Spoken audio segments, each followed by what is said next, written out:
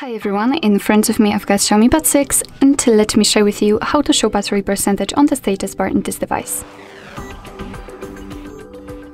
So let's start with opening the settings, and in this left section scroll down to find notifications and control center. Now let's tap on the status bar, and as you can see at the bottom we've got the battery indicator option, and after tapping on it we can pick something from 4 different options. Currently I've got the percentage inside the battery icon. You can always set it next to the battery icon so it will be more visible, and you can set this line, which is unfortunately not really visible on the video, but as you can see it ends right here, and it is this green line which will show you how much percentage you've got. It's up to you which option you want to set.